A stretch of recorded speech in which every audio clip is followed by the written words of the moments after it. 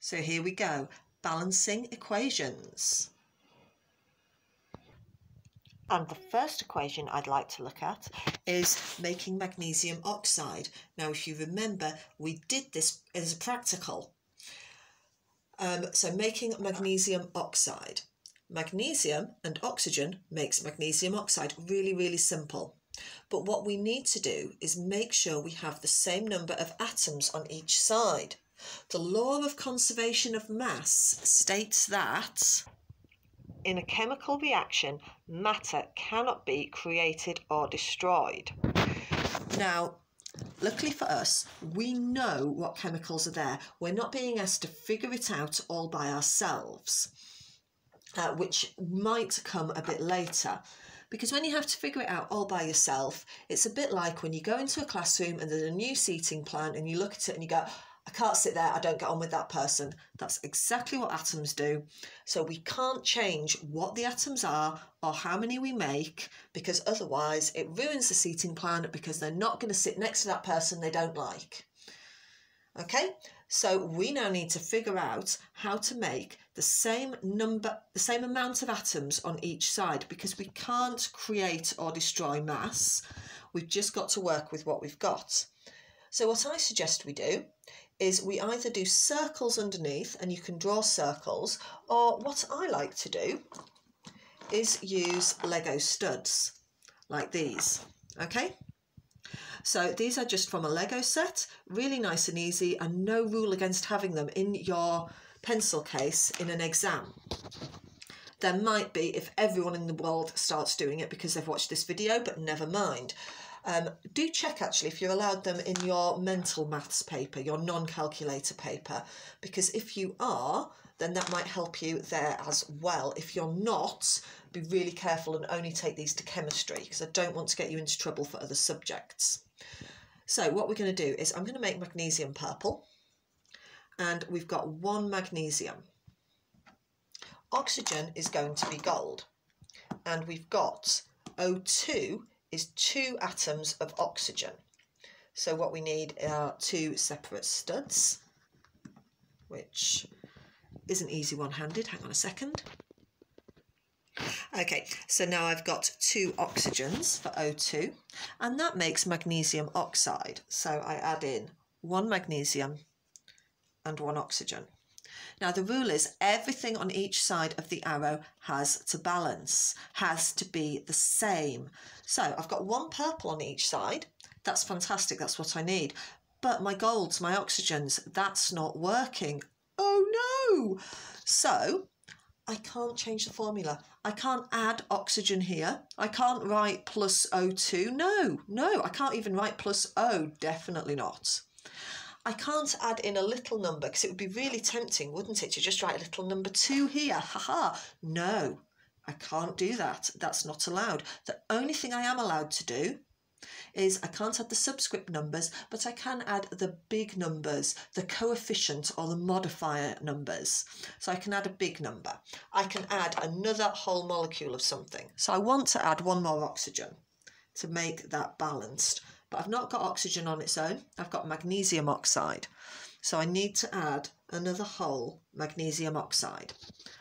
Okay, so now I've got my initial lot, my 1, and I've got a second lot of magnesium oxide here, a second magnesium oxide. But this now means that although I've got enough golds, 2 here and 2 there, my purples, my magnesiums are out. I've only got 1 purple here and 2 here. Luckily, magnesium is on its own, and so I can just add a purple here without it affecting anything. So now's the time when I write down my coefficients. Now I've done the sum.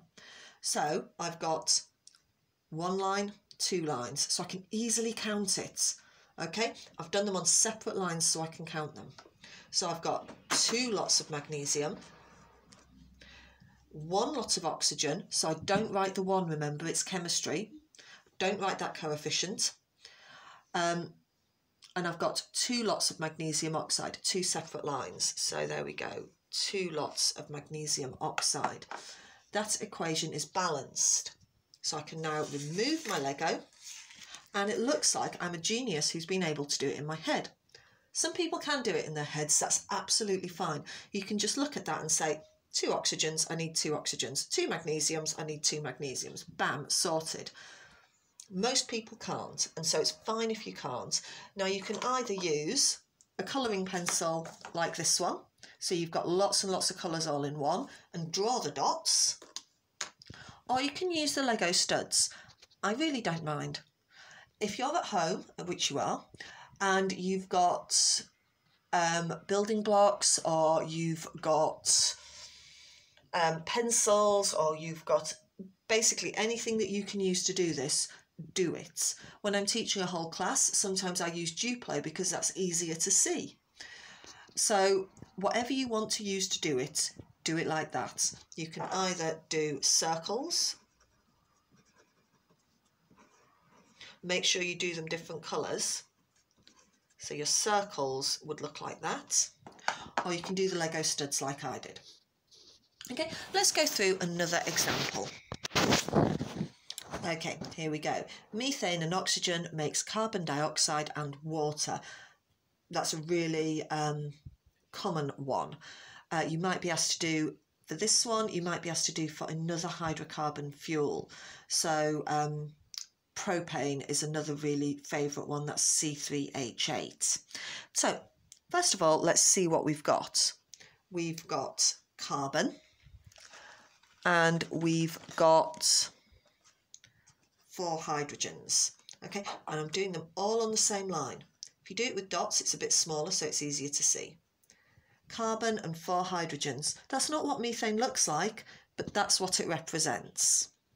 And then I've got oxygen, and I'm keeping with gold for oxygen, because that way we're not going to get confused between the 2 different equations. Normally red's used for oxygen, but at the moment I've got gold. Then we're going to go on, and what are we going to make? Carbon dioxide. So I had green for carbon earlier, so I'm keeping green for carbon, and I'm keeping gold for oxygen. CO2, there we go, made that. And water. So I had purple for hydrogen, so I need 2 hydrogens and 1 oxygen for my water. Okay, so we can take a look at that, and we can immediately start spotting there's some problems. So I can see on this side, yeah, I've got lots and lots of purples, and on this side I haven't. The general rule is to do oxygen last and hydrogen second to last. So my carbons are fine. I don't need to do anything with my carbons. Hydrogens, I need to do something with. And remember, I can't change it. I can't make it H4O. That just doesn't exist. That wouldn't work. So I've got to do a big number. So I'm going to have to add on another whole molecule. Okay? I can't add on part molecules. I can't make new things. I need to add on another whole molecule of water. Okay, so let's take a look at that. 1 carbon on each side. Yay! 1 green on each side. Let's look at my purples, my hydrogens. I've now got 4 on each side. Fantastic, that's working. And now I look at my oxygens, my golds. I've got 2 on the left and 4 on the right. How can I get more oxygen on my left side? Oh, hang on a second. O2 all by itself. Well, that's nice and easy. I can just add 1 more O2. So let's get my little gold ones. There you go, 1 more O2. So let's take a look. 1 green carbon, 1 green carbon. Carbon's good. 4 purple hydrogens. 1, 2, 3, 4 purple hydrogens. Excellent. 4 gold oxygens. I've got 1, 2, 3, 4 gold oxygens. Really, really important, because it's so easy, especially with oxygen, which spreads itself out between different molecules. Really easy to miss oxygens. So that looks to me like it's balanced. So now all we need to do is write it down neatly. I'm sorry, this is going a bit out of focus. 1 of those. 1, 2 of those. Let's write down a big number 2. 1 of those. 1, 2 of those. So I write in a 2. Excellent, that's done. I clear away my Lego and I look like a genius. Okay, Are there any questions about how to do that? Balancing is literally just making the same amount of atoms on each side so that it balances. If you've seen the old-fashioned scales, you'll know you have to add mass onto each side to make sure it balances exactly the same. Okay? If there are any questions, do let me know. I'm going to do one more example because it's one that involves a little bit of going backwards and forwards. So just give me a second. Okay, last one, promise you, and then you get to have a go at them for yourself. By all means, pause the video now, have a go at it, and then see if you were right. That's absolutely fine. So here we go. Aluminium and chlorine makes aluminium trichloride. So I have one aluminium. I have Cl2, and I make aluminium, 1, 2, 3 chlorines, aluminium trichloride. There we go. So immediately I can see my aluminiums are fine, but my chlorines are off. This one's quite hard though, because I can't just double one thing up and it works. So I have to say I've got a 2 and I've got a 3. What number do they have in common? What's their lowest common denominator, to use the mathematical phrases? Well, the best way I can get 2 and 3 to meet up nicely is with the number 6. So I'm going to need 6 chlorines on this side. So that's 2 times 3. There we go. So I've got 3 lots of chlorine. And then I'm going to need 2 lots of the chlorines on the other side. Ta-da! But wait, I can't have 3 chlorines on their own. No, I've got aluminium trichloride. So I've got to put an aluminium on there. So my chlorines are nice and balanced. That's all I wanted. Oh, hang on a minute.